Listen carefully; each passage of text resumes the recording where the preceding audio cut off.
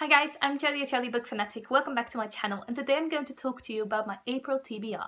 For April I had to choose 4 books that have my favorite color on the cover, so I chose 3 books with purple on the cover and 1 book with red on the cover. And lastly, I'm still going to pick a challenge for my TBR jar and pick a book to fit with that challenge, so I'll have 5 books on my TBR for this month. 3 of the first 4 books I'm going to talk about I already have in physical format, but the last book actually still has to come in. I ordered it from Book Depository, but it hasn't arrived yet, so I will talk about these books and then just show you a picture of the last book. The first book I want to talk about is Ms. Marvel Volume 4, Last Days. This obviously has a completely purple cover. I absolutely love the color on this cover. And Ms. Marvel is a graphic novel series following the superhero Ms. Marvel, who is a Muslim girl that actually still goes to high school but is also a full-time superhero. So she's trying to balance her superhero duties with her high school life and her friends who don't really know that she is Ms. Marvel yet. At least they will probably find out, but not as far as I am in the series. I can't wait to read this. I've been loving Ms. Marvel and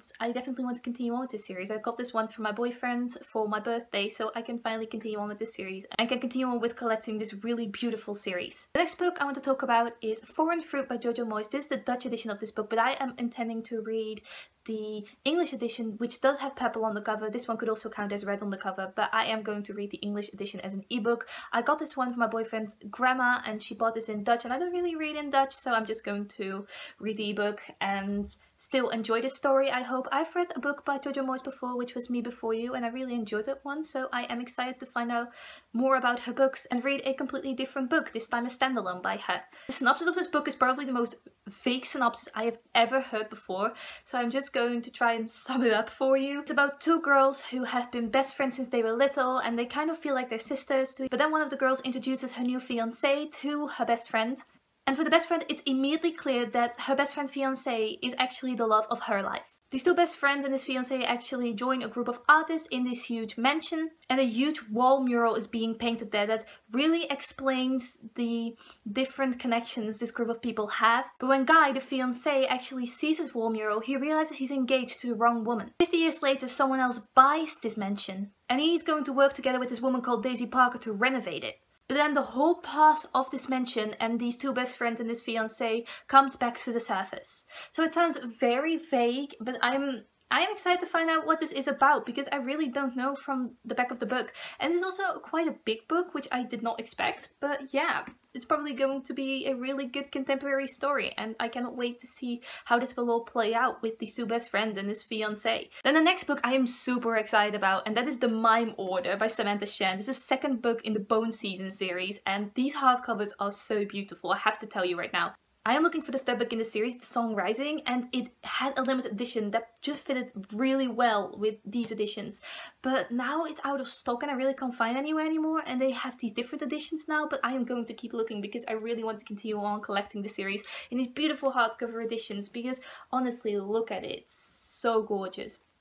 The Bone Season was a book I really enjoyed last year. The first book was about this girl called Paige Mahoney who was taken to this underworld prison camp, and this book continues right after the events of the first book. I am very excited to see what happens to Paige Mahoney. This is going to be a 6-book series, I believe, and I'm really enjoying it. I cannot wait to continue on with this, and I really hope I like this too, so I can keep continuing on collecting these beautiful hardcovers. Then the last book I want to talk to you about is Dr. Jekyll and Mr. Hyde by Robert Louis Stevenson. And I don't know, I saw this book on this March discount page for Book Depository, and it was in the Penguin English Library Classic Edition, and I'm really collecting those editions. I already have Frankenstein, all of Jane Austen's books, Jane Eyre by Charlotte Bronte.